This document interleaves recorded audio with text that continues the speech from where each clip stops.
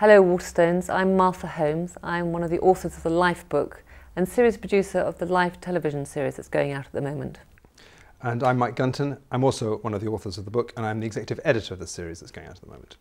What was great about it, what was really satisfying about it, was that each story contains a lot more information than we have time for on television. So you get a very quick and deep understanding of each animal's or plant's survival strategy. And of course it is beautifully illustrated.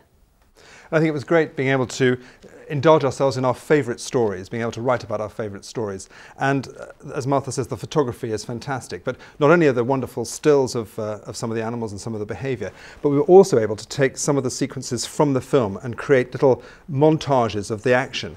And that's really important because so much of this is about really exciting, very intense moments in the animals' lives. And being able to capture those in the photographs really, I think, helps the book really come to life.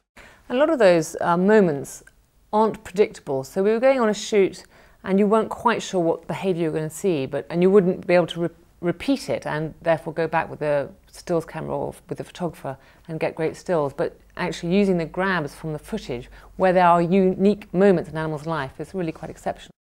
I think the breadth as well of the stories is amazing. We've been able to film the tiniest and tell stories about the tiniest little creatures, some of the wonderful stalk-eyed fly in the opening programme, and some of the insects in the insect programme, and some wonderful plant stories, but also some of the biggest and most dramatic animals on the planet. Humpback whales, lions, elephants. So it's a really fantastic breadth of the wonderful diversity of animals on the planet. And of course there's so much more than we can give in the television series because there's so much more information you can get on each spread.